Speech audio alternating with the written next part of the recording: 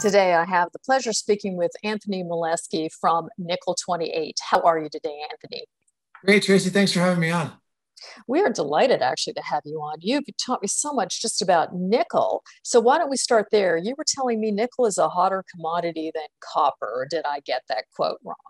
Well, I think it's hard to overlook nickel and the importance that it plays in the revolution underway here to electrify not only cars but the grid and a lot of aspects of our life. A key component of those batteries is nickel, and it's been a little bit overlooked. And so I'm pretty excited about nickel in the coming years as people adopt these electric technologies.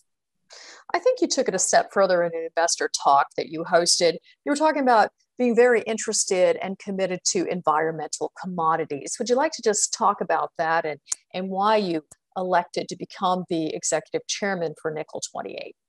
Yeah, I think that when you look at a commodity and you look at what makes the supply and demand unique and interesting in any situation, any commodity, it's really thinking about a transition.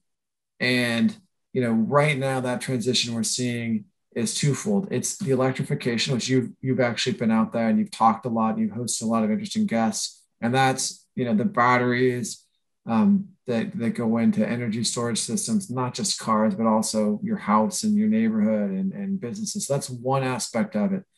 But another aspect that I'm interested in, which is also a corollary or related, is environmental commodities, and that's related to emissions. And an example would be methane or carbon. And so I think when you're identifying interesting opportunities, it's really important to think about a transition underway. And so for me, those things are combined, because when you're talking about automobiles, for instance, you're talking about emissions ultimately. And so you're talking about not only the metals that actually go into that battery or into that car, think about aluminum as well, or tin, but you're also talking about some of the offsets, like the offsetting of the carbon footprint from those particular materials. And in this case, we'd be talking about carbon.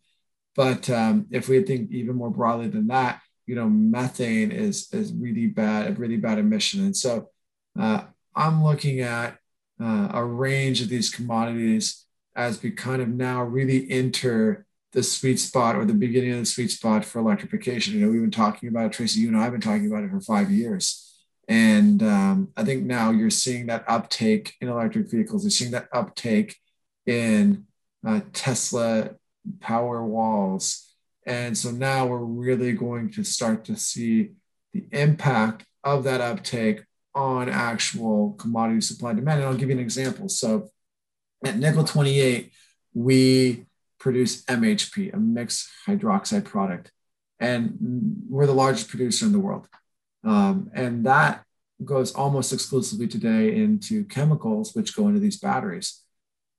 And if you look historically at nickel payabilities and where they are, the payabilities that we're receiving today are actually higher or as high as the peak of the last bull market cycle. Now that's really crazy, because we're nowhere near the peak of last cycle in terms of nickel price. And so what that means to me is there is a huge, huge demand coming. Now, another interesting data point is the LME contract, which is where nickel trades, among other places, is primarily made up of briquettes. And briquettes are a great nickel product. They're not MHP, but they're a great product because you can store them, you can pour acid on them, dissolve them down, and make chemicals. So it's a much easier transition from a briquette than it is from a metal bar into something that you go into a battery, right?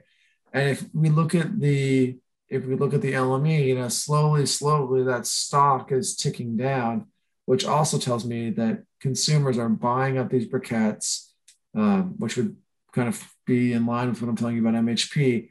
And it's really happening. They're using this stuff to put in the batteries. And so for all those reasons, I just think that over the next decade, it's the most interesting place to be. Now, as a trade, you go buy coal, and there's pressure on coal. People are shutting mines down, but that's just a trade, right? Like, that is what it is. You rent that, you don't own that.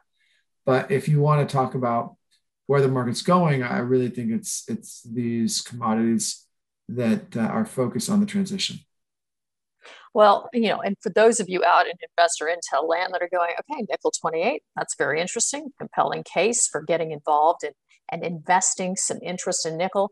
Can you tell us a little bit more about nickel 28 and just give us a quick overview, please? Sure. So nickel 28 has a handful of royalties on exploration and development assets in around the world, but primarily in Canada and Australia. So great jurisdictions. In Canada in particular, it has a royalty on Dumont.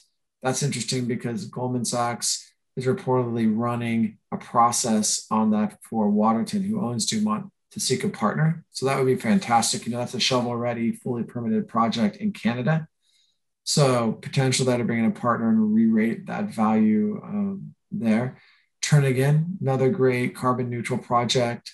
Handful of projects in Australia. All those, of course, just giving us leverage to nickel move. And then our flagship project, which is, of course, Ramu, the Ramu nickel mine, operated by MCC, a fantastic partner to us. They've just been fantastic. It's been producing for over 7 years now. It's in steady state. It's going to operate for 30 to 50 years.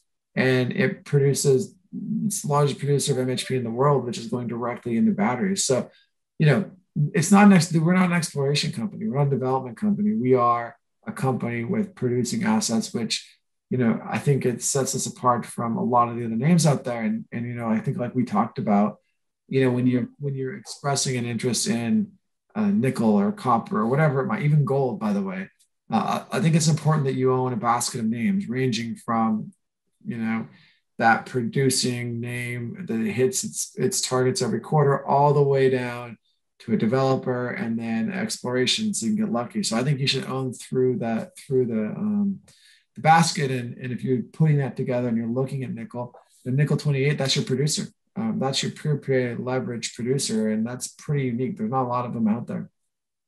Well, that's Anthony Milewski from Nickel 28. And Anthony, you have to come on this Investor Intel show more often. So keep us updated on what's going on. Thank you. Thanks a lot. Thank you. Thanks for having me, Tracy.